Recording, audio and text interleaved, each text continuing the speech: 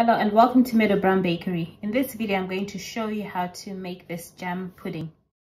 Before we get started, head over to my website meadowbakery.com. Sign up if you haven't already done so, and then close the page.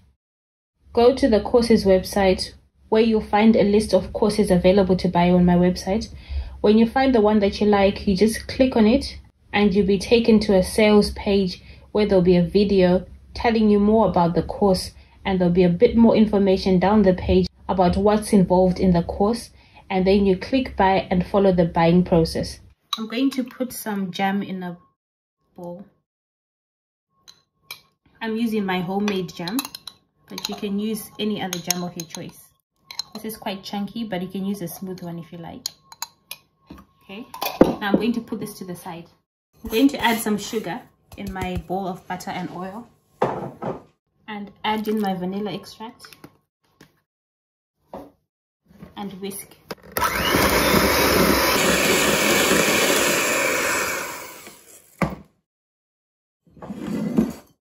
Now I'm going to add in my eggs one at a time.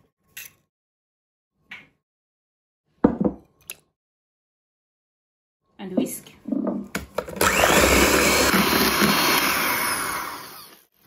Now add in my flour and some plain yogurt. Then I'm going to fold this in with my spatula.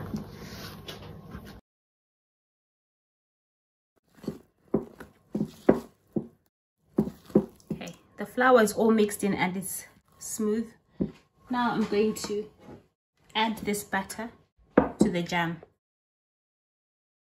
This pudding can be made as a steamed pudding. You can put this in the bowl like I'm doing now, and then cover it and steam it. But I'm going to bake it. And then just level it as best as you can. Now this is going in the oven for a few minutes until it's well risen and nice and golden brown on top. Okay, the cake is now ready. I'm going to leave it in there for a few minutes, and then I'll flip it onto a cake plate. So the cake has been cooling for a few minutes. I'm going to gently release the cake from the sides with my spatula, so that when you flip it out, it doesn't get stuck. Okay, I think that's about it.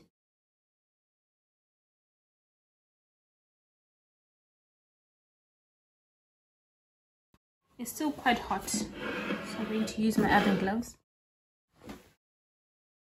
I'm going to put the plate on top and flip it.